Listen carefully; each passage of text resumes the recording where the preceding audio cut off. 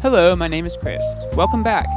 This is part 3 of the UniqueSquared DMX Lighting series, in which I'm explaining some of the basics of DMX Lighting with the help of this marker board and these turkeys. In this video segment, I'll be talking about dipswitches. Okay, let's begin. So, what is binary?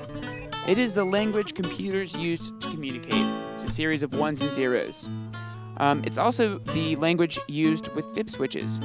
It may seem confusing and difficult at first, but stay with me to the end, and it should all make sense. And if you stay with me to the end, I'll even show you a way to get around all of the math and a way to set the dipswitches without having to understand binary in the least. In normal life, we have the numbers 0, 1, 2, 3, 4, 5, 6, 7, 8, 9, and with those numbers, we can create any number we could possibly think of. But in binary, there are only two numbers, 1 and 0. We can also use binary to write any possible number we can think of, but how does it look? Well, it's a string of numbers just like regular numbers, except with only ones and zeros. For example, this is a binary number. Let's try to decipher this number. Every binary digit has a corresponding number from the normal system. To calculate the value of this number, just add together the corresponding normal numbers wherever there is a 1. For this number, we have a 1 corresponding to 256, 64, 32, 8, 4, and 1. Add them together, and you've got 365. So the value of this binary number is 365. Here's another example. 128, 64, 16, and 2 correspond to the ones in this binary number. Let's add them together, and you've got 210. That is the value of that binary number. Here's yet another example. The corresponding numbers to the ones are 8, 4, and 1. You add those together, and you get 13. That is the value of that binary number. So how does this apply to dipswitches?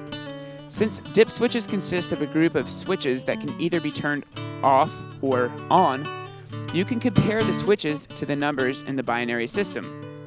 The on switch is the same as 1, and the off switch is the same as 0.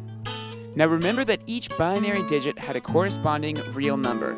So I set this binary number with my dipswitches. I switched these 4 switches, which correspond to the numbers 128, 8, 2, and 1. Add those together, and I see that my DMX address will be 139. That's pretty simple, right? But what if we want to do the reverse? How do we translate the DMX address we want into binary? Well, it takes some math. You might want to grab a pen and some paper too. Let's say we're trying to dial in the DMX address 509 with our dipswitches. Take a closer look at our list of normal numbers. From this list, choose the largest number that is equal to or smaller than 509. From this list, we see that 256 is the number that we want. Now subtract 256 from our original number. We're left with 253. What is the next largest number that is equal to or smaller than 253? Yep, 128. Subtract 128 from 253 and you get 125. Again, choose the largest number, smaller than or equal to 125. That number is 64. Do the math and we get 61. The largest number, smaller than or equal to 61, is 32, so we subtract that and get 29. Continue like that until you're left with 0. Now, you just have to turn on switches that correspond with the values that we picked. So, we'll be flipping on the switches 1, 3, 4, 5, 6, 7, 8, and 9. It's always a good idea to double check your math, so let's add up the numbers we chose. Alright, looks like we're in the clear.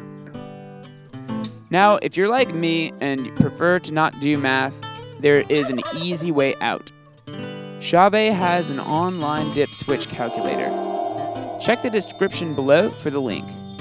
All you have to do is enter the DMX address that you want, and it will give you the appropriate dipswitch configuration. Well, that's all for part 3.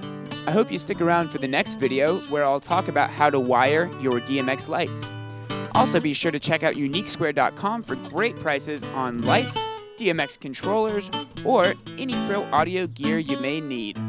If you have any questions, you can leave them on our blog, and we'll answer them as soon as we can. You're watching UniqueSquared.com.